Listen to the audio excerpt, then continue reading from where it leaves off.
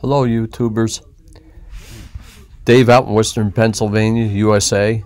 Virtual Organic Lab, which is marketed by BeyondLabz, developed by chemistry professors at BYU back around 2002. I'm using this to teach remotely Organic One Lab this summer because of the pandemic. And this is a very, very useful platform in my estimation. And it can really help students to visualize the organic lab before physically being in one. And today I'm going to show you in this video Fischer Esterification, one of the, probably in my estimation, one of the 10 most important synthetic reactions ever discovered. So here you have a choice of alcohols and carboxylic acids. I will proceed over to the shelf, and I'll select acetic, good old-fashioned acetic acid, and I'll offer it methyl alcohol, methanol.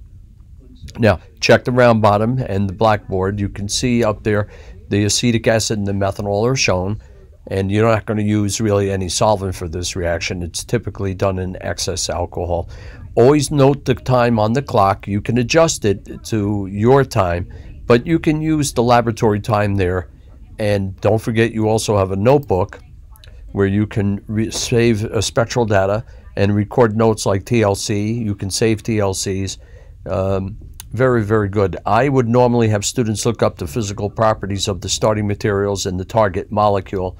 And is it a solid? Is it a liquid? And that can be very helpful. I normally use this platform along with the Japanese Analytical Society's SDBS database, spectral database online. You can find it with Google. Excellent. And they have proton, C13, mass spec, infrared, even ESR. And I use both. You can do qualitative organic analysis with this platform, and I've uploaded a video illustrating that. So anyway, check your round bottom. You see both are up there on the blackboard. Drag it over to the plate. I would hook up a reflux condenser. I would attach a heating mantle. I'm clicking on those. Don't forget your nitrogen gas if you want. Note the time, 3:11, and let's get underway. Let's do a TLC. And nothing there yet. Ah, intentionally I did this. We didn't add a catalyst. You'll be waiting forever. They have the rates built in. So what do we do now? Well, we're going to abandon the experiment, repeat what we were doing, acetic acid, and I'm recording this April 8th, 2020, and we've got a very nice thunderstorm going on while I'm recording this. Okay, here we'll use acetic acid, and I'll place methanol in there. Both are there. Drag. Don't forget your catalyst. I'll use sulfuric acid, and the three components are there. Now the reflux condenser, now the heating mantle, now the nitrogen gas, and we're underway. Let's do a TLC. Nothing there yet. Oh, but there's methyl acetate forming. So it's not being detected. And let me move the clock ahead an hour.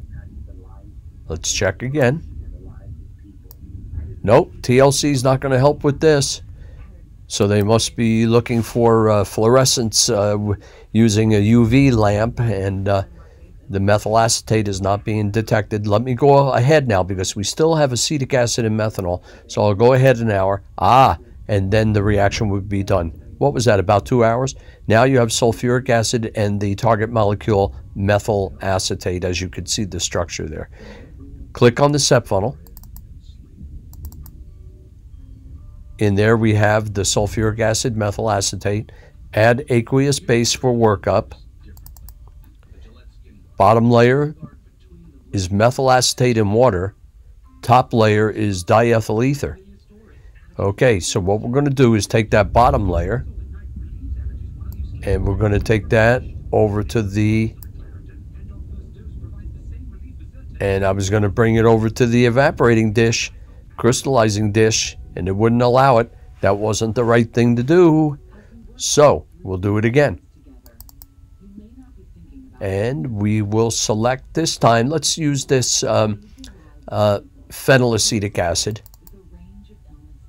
And we'll place in there ethyl alcohol. They're both there. Bring the round bottom over, add the sulfuric acid. 3 components there. Heating mantle, reflux condenser, nitrogen gas. Note the time on the clock. Do a TLC at the beginning. And you can see we're detecting the 2-phenylacetic acid. You can save that to the notebook. And if you open up the notebook, there's the save TLC. I'll exit out. I'll click OK there because we saved it. And let's start the reaction. We click the green button there, the stir button. And we'll go ahead an hour. You can see the product is done in an hour. And what you have is sulfuric acid and ethyl 2-phenyl acetate, the expected ester. Set funnel. And since we have sulfuric acid, aqueous sodium hydroxide. Lower layer is water. Top layer is the ethyl 2-phenyl acetate and diethyl ether. Now, since it's a volatile solvent, diethyl ether, let's try bringing this top layer over to the dish. And we were able to rotovap off the diethyl ether, leaving behind, or put it in the hood and let the ether evaporate. Let's do a TLC of it. Yep, there it is. I'll save it. And then click OK. Let's do an FTIR. Nice ester stretch, about 1735 reciprocal centimeters. We'll save it. Click OK. C13. Let's see. Oh, they don't have a C13. Better look it up in his SDBS. Let's change this to proton. I clicked on the black there of the. Let's see if there's a proton. Nope. So you're going to have to look them up. How about mass spec? We'll bring that over. There's your fragmentation pattern. There's your molecular ion, 164.0. And there's your base peak, 91.095. And we'll save it. Click OK. Let's open the notebook. And you can find all the data there. If you click on your FTIR, there it is. And normally what I would do for students in beginning organic, they would put down their name, the date, the time. Use the time in the lab or any time you enter at the beginning, time 0. You can go ahead minutes, tens of minutes, hours. With some reactions, if you go ahead too fast, the glassware will explode. And so be cautious with trying to get a reaction done by clicking on 5 hours. Sometimes the glass will explode and you'll have to do it over again. But there you have your notebook. You would put the reaction, purpose of the reaction, in this case esterification, workup procedure, the amount of time it took for the reaction to go to completion, and spectral characterization. So I'm going to X that out. And I thank you for watching.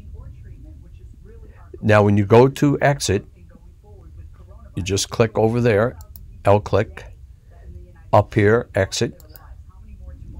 And I'm not going to save the notebook because that was only for demo purposes here. Click OK, and then up here, out, and